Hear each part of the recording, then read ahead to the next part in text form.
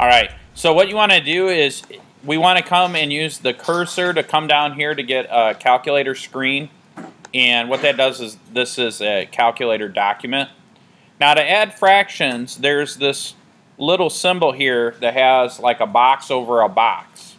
So if I hit box over a box, I can put in, the first one is fraction.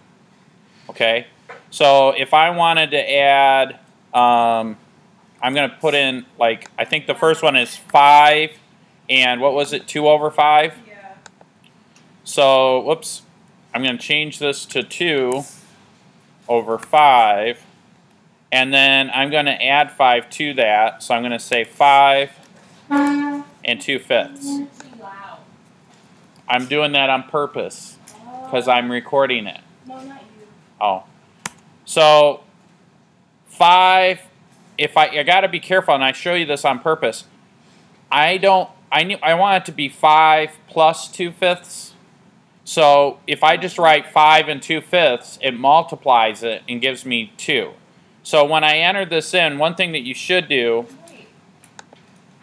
What? It's just 5 and 2/5 minus 1. I know. All right, let me help you. So what we want to do then is I want to start parentheses first, okay? And then enter 5, and then enter in my 2/5, but I'm going to put a plus sign between them, and then enter my 2/5. So in other words, it's not cooperating with me, but I'm going to put 5 plus 2/5, because that's what really 5 and 2/5 is.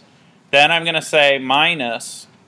Then I'm going to open parentheses again, and what are we subtracting? 1 and what was the fraction?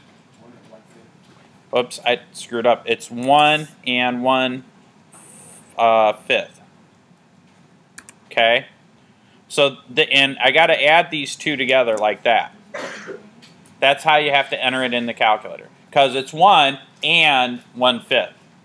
And what I'm really saying is I'm going to take 5 and 2/5, then I'm going to subtract 1 and 1/5 from that. Now when I hit enter, it's going to give it to me as a fraction, but the fraction that they give me is what we call an improper fraction. If I want to switch that back to a proper fraction, I could take this number and then I go to menu, and then you come down to, I think it's number, and then it says fraction tools, and then proper fraction. So if I choose proper fraction, and then I enter in 21, whoops, I forgot to put this in there, 21 over 5, and then hit enter, it'll say 4 and 1/5, which is the answer. Does that make sense? Yeah. And you could take like this. You could copy this and put that in. In other words, I could say menu, number, go down to fraction tools, put proper fraction, and then you could take this whole thing here and insert that in there. And then it'll do all the math and then give it back to you. Oh. Does that make sense? That's how you do it on the calculator. But it's really not that hard though. You could just say like 5 minus 1, that's 4. And then you could say 2 over 5 minus